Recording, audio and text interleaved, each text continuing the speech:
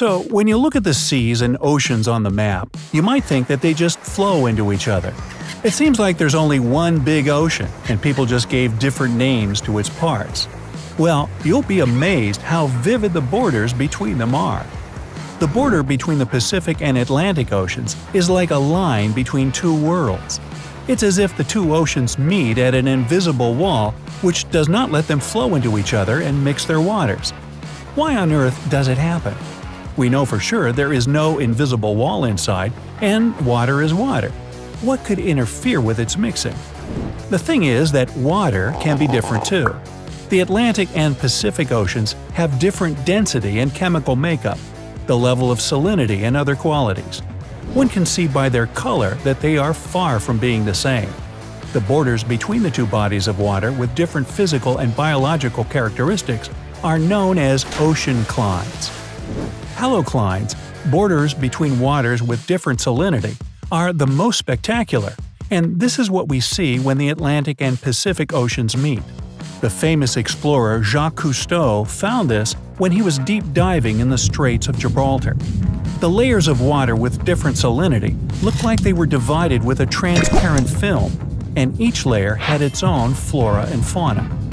Haloclines appear when the water in one ocean or sea is at least 5 times saltier than in the other.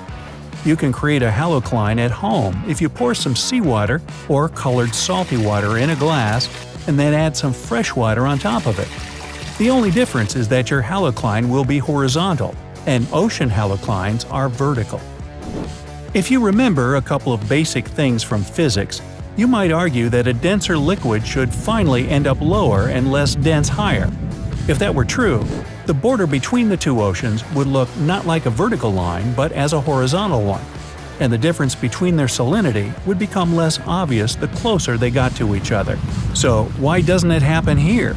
Well, first, the difference in density of water of the two oceans is not that great for one of them to get down and the other to rise up. And yet it's enough to not let them mix. Still, another reason is inertia. One of the inertial forces known as the Coriolis force influences objects when they are moving in the system of axes, which, in its turn, is moving too. In simpler words, the Earth is moving, and all the moving objects on it will be acted upon by Coriolis force, deviating from their course. As a result, the objects on the Earth's surface don't move straight on, but deviate in clockwise order in the northern hemisphere and counterclockwise in the southern. But the Earth is moving slowly. It takes a planet a whole day to make a full circle around its axis. That's why the Coriolis effect gets obvious only in long time intervals, with cyclones and ocean flows. And this is why the direction of flows in the Atlantic and Pacific Oceans is different. It also doesn't let them mix. Another important difference between the two oceans' water is the strength of molecules' connection, or surface tensile strength. Thanks to this strength, molecules of a matter hold on to each other. The two oceans have a totally different surface tensile strength, and it also doesn't let them mix. Maybe they could gradually start mixing with time, but as the flows in them have opposite directions, they just don't have time to do this. We think that it's just water in both oceans, but its separate molecules meet for just a short moment and then get carried away with the ocean flow. Don't you think, though, that only the Atlantic and Pacific Oceans don't get on well with each other? There are a lot of places on the planet where water in the two seas or rivers doesn't mix. There are also thermoclines, borders between water of different temperatures, like the warm water of the Gulf Stream and much colder North Atlantic Ocean. Chemoclimes are the most amazing ones. These are borders between waters having different microclimate and chemical makeup. The Sargasso Sea is the biggest and most widely known chemocline. It is a sea within the Atlantic Ocean which has no shores, but you've got no chance not to notice it. Let's have a look at some other spectacular clines on the planet. 1. The North and Baltic Seas. These two seas meet near the Danish city of Skagen. The water in them does not mix because of different density.